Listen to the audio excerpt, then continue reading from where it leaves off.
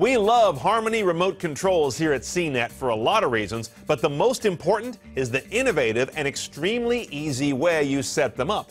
Now, in the past, unified remotes required punching in all kinds of complicated codes and you trying to figure out what the commands were going to do when you got it all done and it never worked right. But with a Harmony, the web figures it all out for you through a special app that does all the hard work. I'm Brian Cooley here to show you how to set up a Harmony unified remote.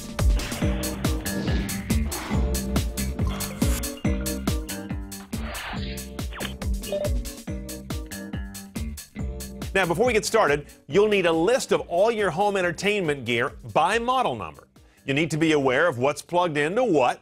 You'll need an internet-connected computer with either Internet Explorer, Firefox, or a Mac with Safari. No Chrome browser at this time. A USB cable is essential to hook up the remote to the computer to the web. And, of course, you'll need a Harmony remote. First of all, put batteries in the remote and get it connected to your PC via a USB cable. The port's usually right here at the very front. Then go to your PC and log into myharmony.com, set up an account there, and get logged in.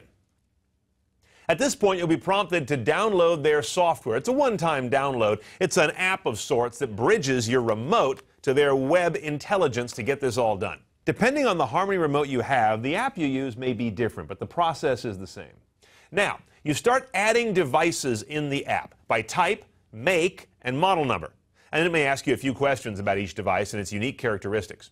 Then you set up activities that you use these devices for, how they talk to each other to watch a DVD or watch movies or watch your PVR. Answer the questions about what inputs you use, how you control audio volume, change channels, things like that. Then you get a chance to review the settings to make sure they reflect what you do and what you know about the juggling you used to do with all these remotes. Now proceed to finish, which is where the Harmony site does its magic. It programs your remote, and when that's done, you unplug it and test it. If it's not working quite right, you reconnect and use the troubleshooter, not start over again from scratch.